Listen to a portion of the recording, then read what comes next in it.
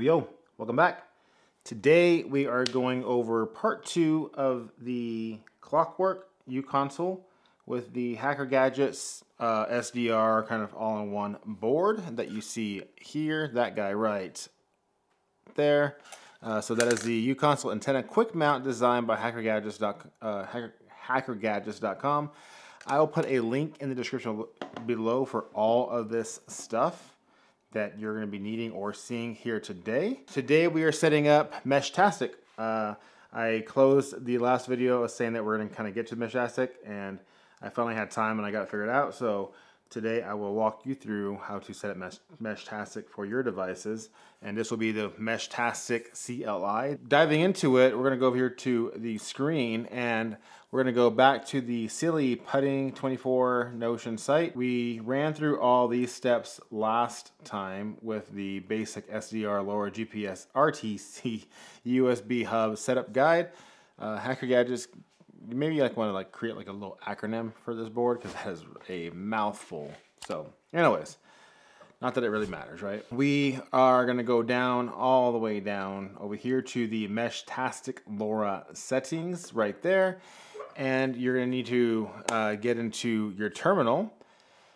And we're going to just kind of run through this. So I already have it running on my device, so I'm not going to change too much of my stuff because I don't want to ruin it. But my mouse is running kind of slow, so we're just going to kind of hopefully get through this. Another option that you can do is SSH into your uConsole from an actual computer. Right now I'm using the uConsole with the keyboard and a mouse, and then my secondary screen is my iPad Pro.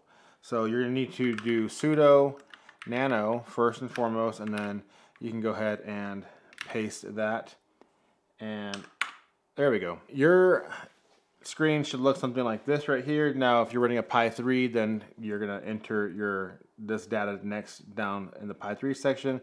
If you're on a Pi 4, which the majority of us will be on the CM4, then that's where we're going to be at over here. So we do need to make sure that the DT param or param equals SPI on, so spy on, and then the DT overlay equals spy 1-1CS. So you can see here that I have that enabled on mine and ready to go. And then to save that, you're just going to hit Control X, and then if there was changes, mine didn't have any changes, Control X, then you're going to hit Y for yes, and then enter to get out of that area to edit. This is going to be pretty simple. We're just going to follow down the line right here. And then next we're going to go to this C portion. If you're using Rex's bookworm image, you need to stop the dev term printer service. I tried stopping mine, and I don't know if it was the update that I had. So you may not need to stop yours, but just run this command regardless. And I'm going to show you what mine did. This mouse is not going to work out for me, I can tell you already. Copy, paste, and we're just going to paste that in here and enter. So I got this red failed to stop, yada, yada, yada.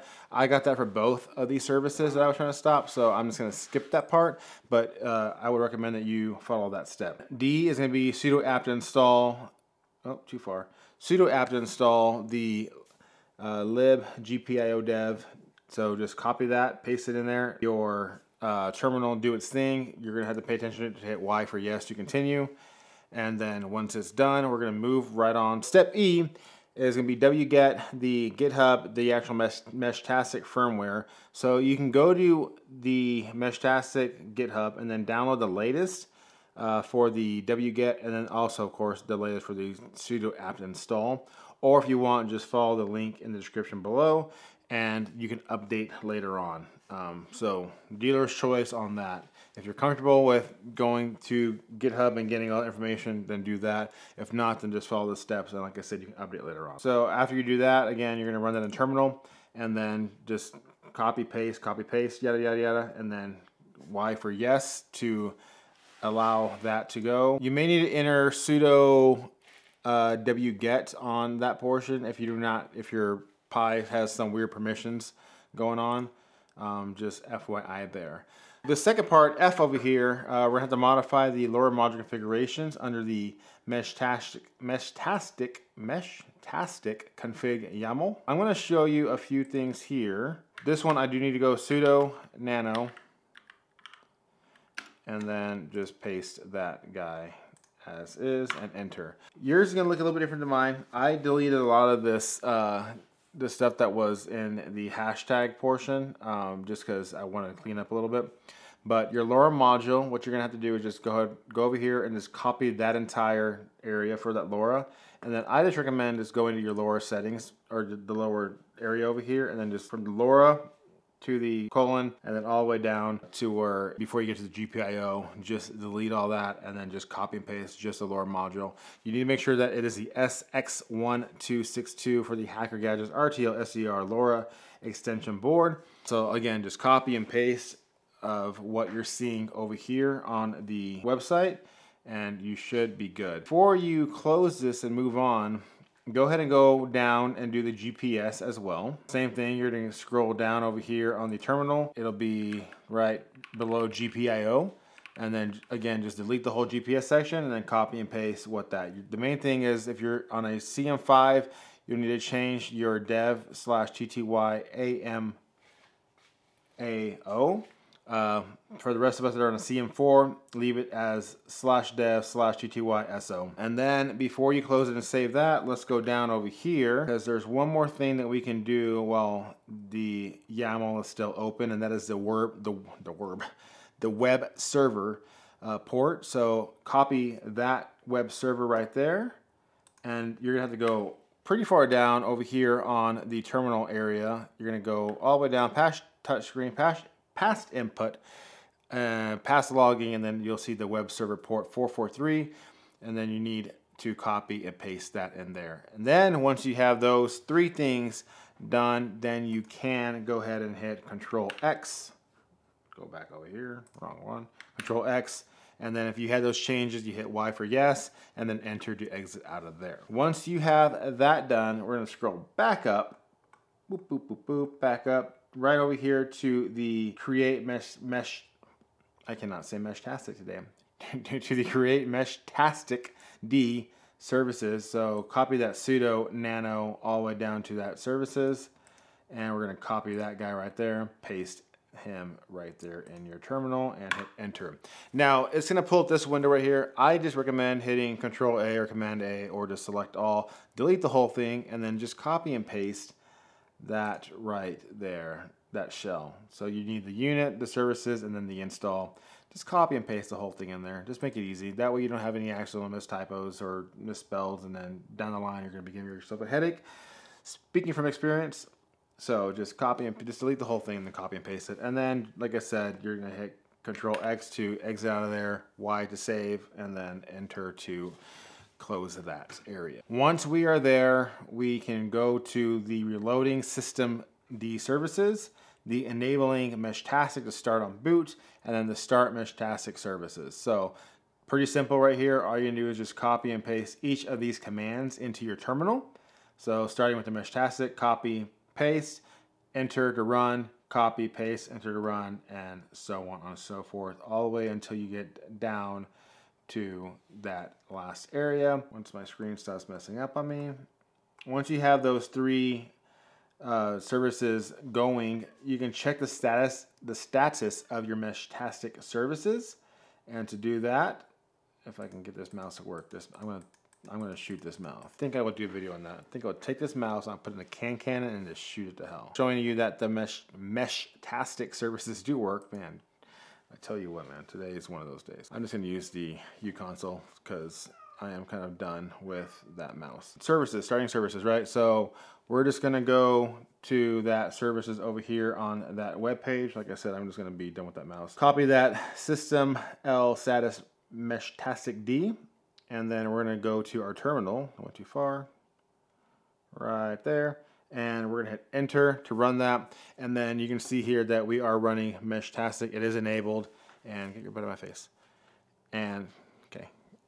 It's been running for the past 20 minutes for me. And then you can see, of course, all your CPU usage and such. So,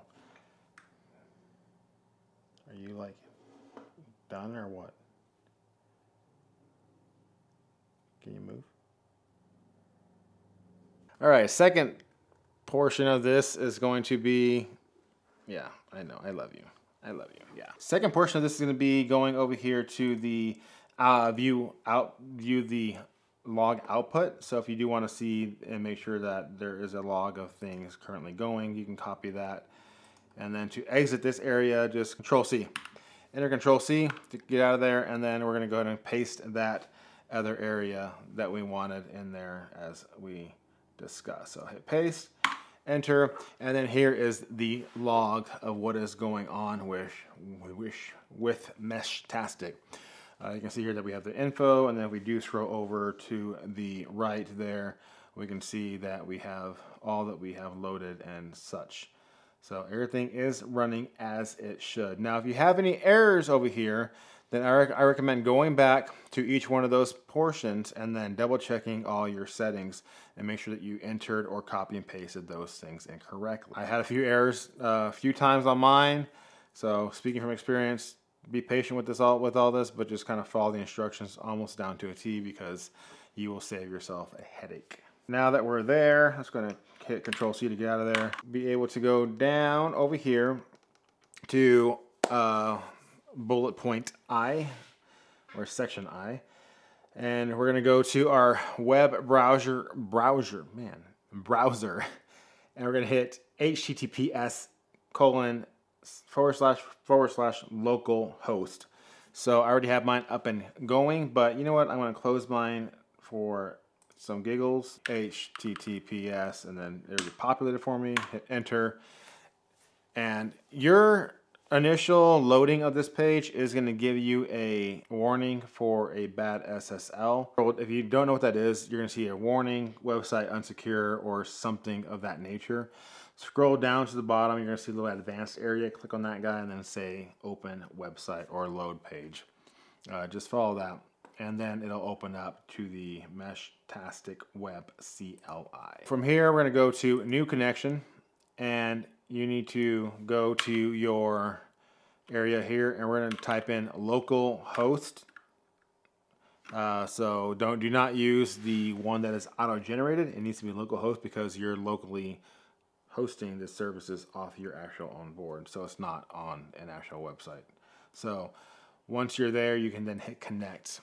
If all worked for you, then web interface should look like this. Your Meshtastic node board should have a designated number. So for instance, mine is 3455. You can see your charging status, the volts, the version of what you are currently running, and then you can have your messages, your map, your config.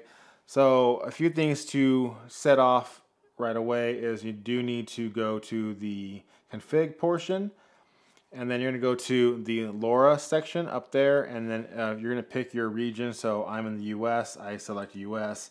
If you're in whatever country you're in, then select the appropriate channel for yours, because that'll set the frequency of what your board is going to be transmitting and receiving at. So for us US people, that's 915. I think if you're in the European area, that's 868 or 433. So simple as that.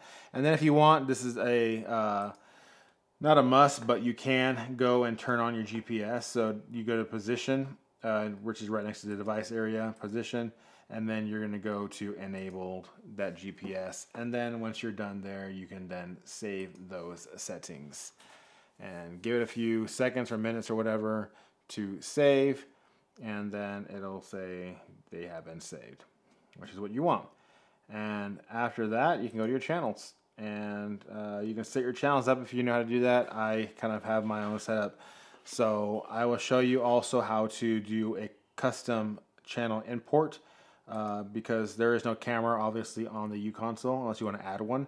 Then you could then use your camera then to screenshot or to take the QR code from your iDevice, or if you have another device that already has channels set up on it. You're going to go to settings, and then if you scroll down to share QR code, then you can share this QR code, and you can do share QR code and link. So if you do that, email it to yourself is what I did, and then from the email there, I then go into my personal email, grab that link, copy and paste it into the channel set, and then hit apply, and then that'll populate my channels that I have. So that is a way to do it. If there's another way, then by all means, please share it in the description below, comment down below. I am not a Meshtastic CLI or Web GUI Pro by any means. I run mostly the SenseCap by Seed Studio T1000E because it's so paper thin. After that, then you can go down here and you can see your nodes if you do have nodes in your area like I do. From there, you can always go to messages. So if I go to, let's go back to my nodes, and I want to say I want to message myself here. Let's go to direct message.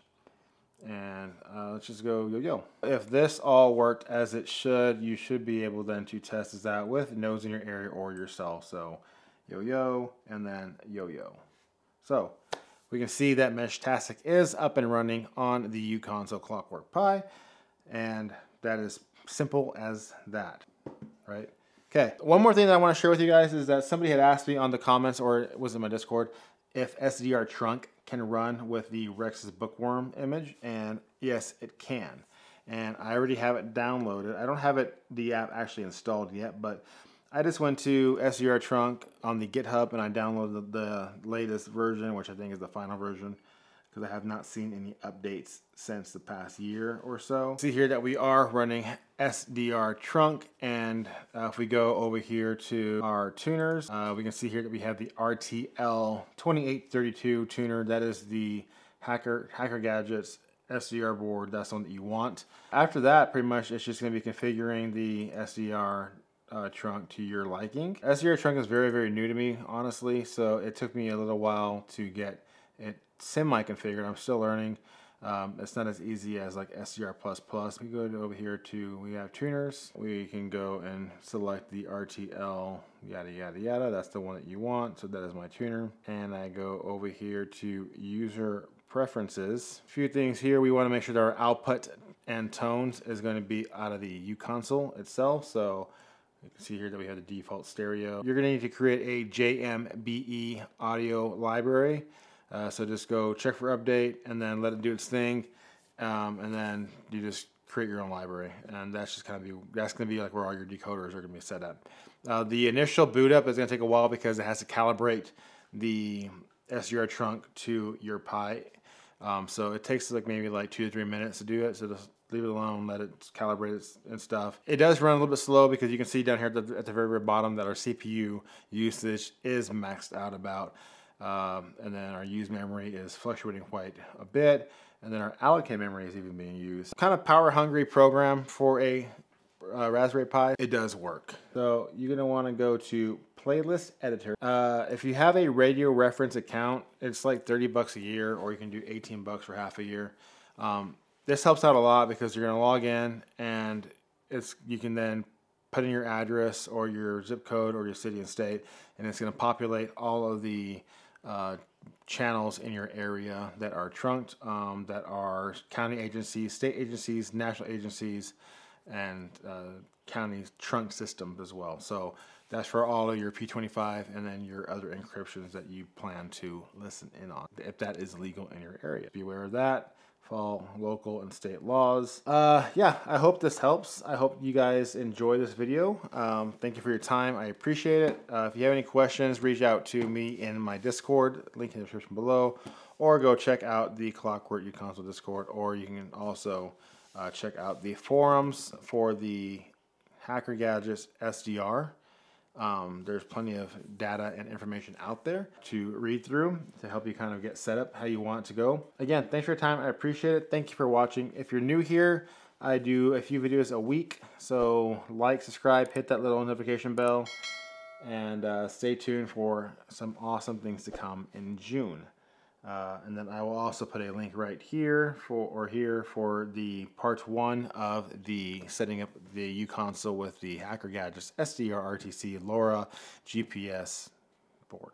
Thank you guys, appreciate it, and I will see you guys in the next video.